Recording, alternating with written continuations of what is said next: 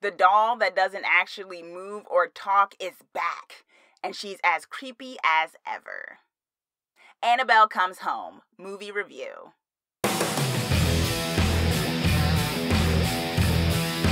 Hey Twisted people, it's your Twisted Girl here, and today I am reviewing Annabelle Comes Home, the third in the Annabelle franchise. While babysitting the daughter of Ed and Lorraine Warren, a teenager and her friend unknowingly awaken an evil spirit trapped in a doll. Annabelle Comes Home is the third in the franchise, yes, but it still delivers on the old school scares that we have come to love from this whole entire Conjuring universe, although this film felt a little bit younger in tone. Scares!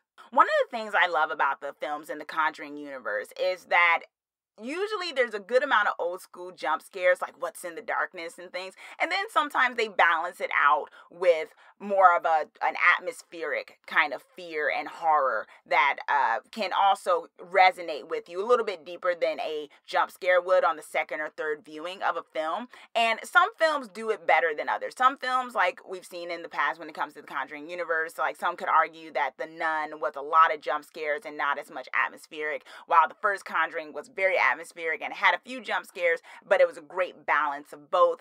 And I think with Annabelle Comes Home, there was a good balance.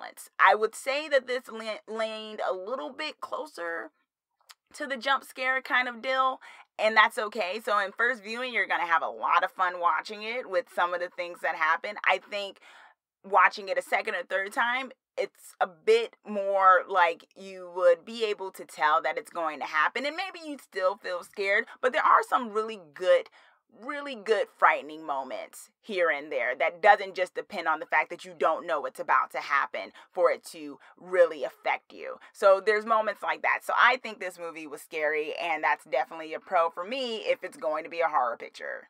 Universe building. The Conjuring universe has a great deal of movies in it already, which is, I just love it. I just think, in a world right now of a lot of reboots and remakes, it's nice to have a film franchise or a film universe franchise that definitely wants to tell you new kind of stories, even though it's old school kind of horror in a way, which I think we're lacking these days. So I'm always here for old school horror of ghosts and what's in the darkness and things. I think it does a very good job of telling you new stories and introducing us to new stories throughout each new film. Not so much so that you feel like if you didn't watch any of the previous films, you wouldn't get certain things. But there are Easter eggs in there for those of us who do watch the other films. Kind of like, not to mention that during a horror review, but I guess you can kind of say like the Marvel Cinematic Universe where, there's so many different movies, but you don't have to watch everyone to get everything. I think the Conjuring universe does that well enough too. So it's really appreciated for seeing how this world is being built out with the different monsters and the different kind of protagonists. It's really kind of great to see it shaping up in such a way that feels so massive and just, I don't know. I feel like, is this the first time this has been done? And not, where, yeah, we've had horror franchises before where there's one particular monster, but to have a whole universe of monsters and things and protagonists and different franchise within that, I think this might be the first time. I know Stephen King kind of does that where it's loosely connected, but this franchise does it where it's very much a direct connection, and they're doing such a great job of it in my opinion. So I love the universe building because you get that in this film too. Payoff. What I mean by that is that another thing that I like about the themes in the Conjuring universe stories is that there's a hopeful kind of storytelling that happens that you don't always get with horror pictures. I think some people take a very nihilistic approach with horror pictures these days where it's just total doom and gloom and there's no happy ending for anybody.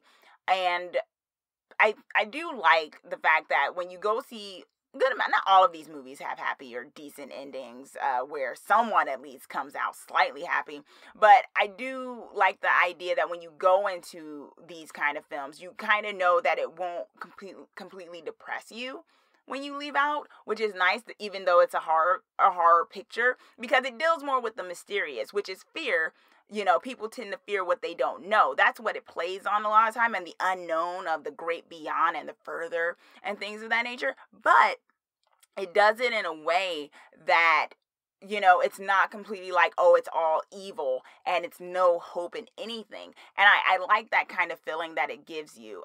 Not to say how it ends or whatnot like that, but I'm saying throughout that's interwoven, and the characters kind of reflect that, where some characters are likable, some characters aren't likable, some characters you hope for the best for them, some characters you could do without.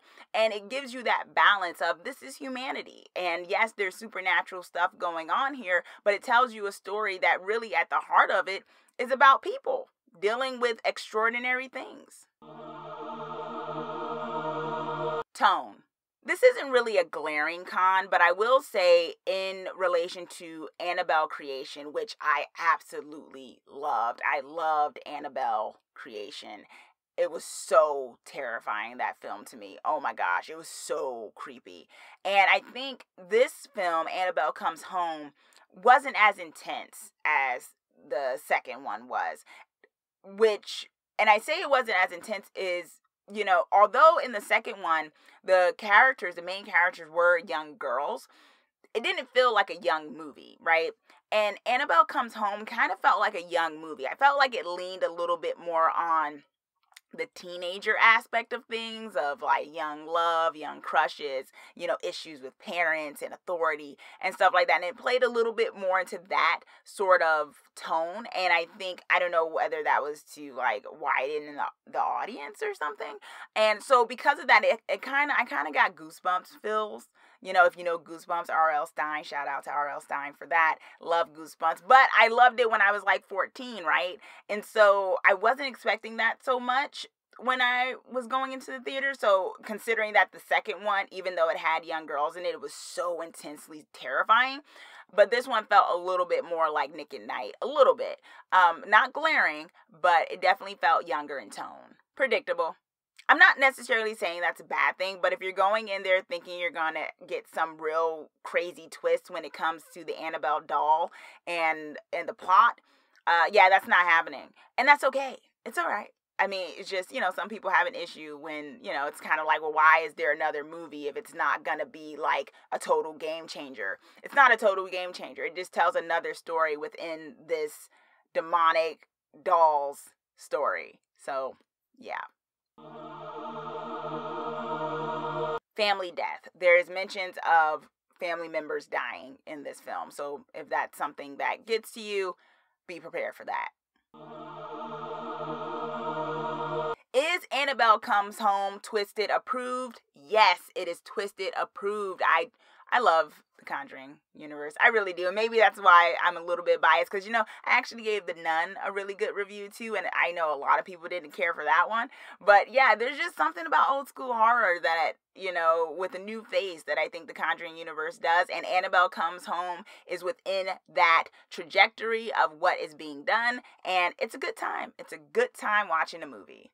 Okay, Twisted people, so that is my review of Annabelle Comes Home. I was digging the film. I loved it. It's another great addition in the Conjuring universe, the horror universe of the Conjuring. I dug it. Let me know your thoughts, though, on the film. Comment down below with your thoughts and your feelings. Do you agree with my cons? Do you agree with my pros? What are your counters?